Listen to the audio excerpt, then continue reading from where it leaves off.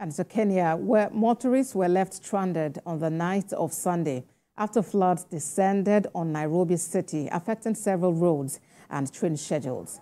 Videos that went viral on social media overnight showed several roads affected, with cars submerged in floods across the city.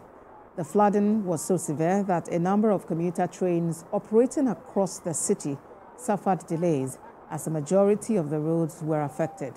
A video clip showed the Nairobi Expressway covered in knee-level flooding, affecting the movement of vehicles. But luckily, guards were deployed almost immediately.